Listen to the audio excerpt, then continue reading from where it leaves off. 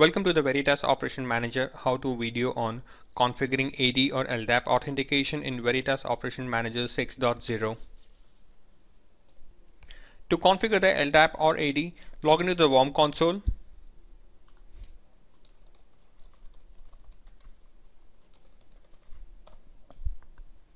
Go to Settings. You can configure the LDAP AD by clicking the shortcut button Configure LDAP AD, or by going to Security, clicking the Configure LDAP AD button. In the Ldap Ad wizard panel, enter the server information by providing the server name. The server name field is a mandatory field. The server name can be a fully qualified host name or IP address of the Ldap server. If a secure session is configured with the Ldap server using SSL certificates, enter the fully qualified host name that matches with the fully qualified host name in the Ldap server certificate. Provide a port number on which the LDAP server is configured to run. By default, this field displays the port number as 389. You can edit this port number if required. The port number field is mandatory. Click the Verify Server button.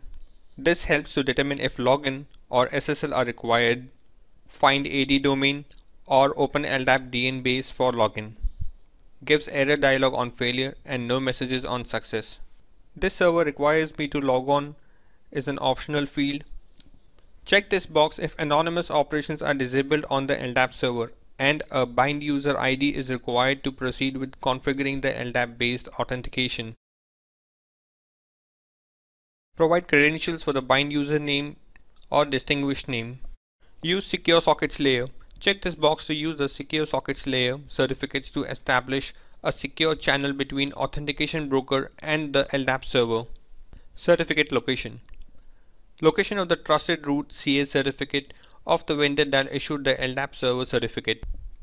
Please provide the username that the system uses to detect the LDAP server related settings. The system determines the search base based on the username that you specify in this field. Group name.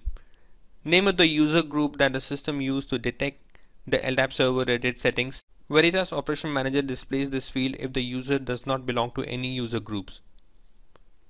The system determines the search base based on the server group server name.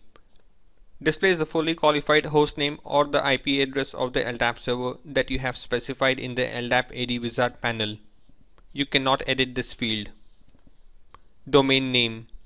Unique name to identify the LDAP based authentication that you configure on the primary authentication broker. Use default.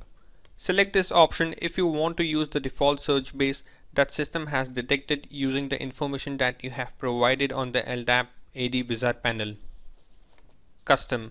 Select this option to specify the search base other than the default search base. For the purpose of this demonstration, I would be using the following configuration as shown on the screen, and then click Next.